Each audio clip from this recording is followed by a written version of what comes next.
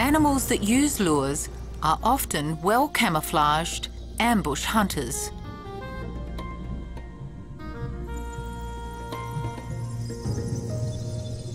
The striped anglerfish is hardly a species built for speed. So predatory pursuits are out of the question.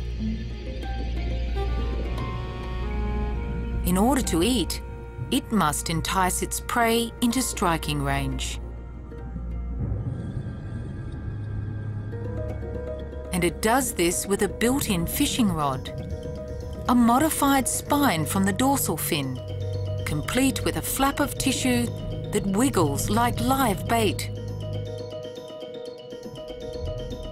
For the lure to work, it needs to be the only part of the anglerfish that is conspicuous, so camouflage is critical. Intricate patterns and feathery outgrowths break up the angler's body line as it conceals itself among rocks encrusted with algae.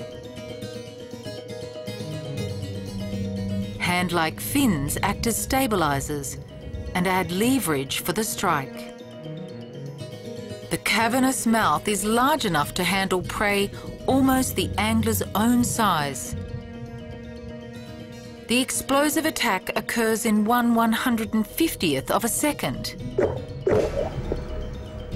By violently swallowing, prey is sucked in along with a rush of water. It's a weapon that works well for this little fish, giving it the opportunity to feed on prey that would otherwise be too fast to pursue.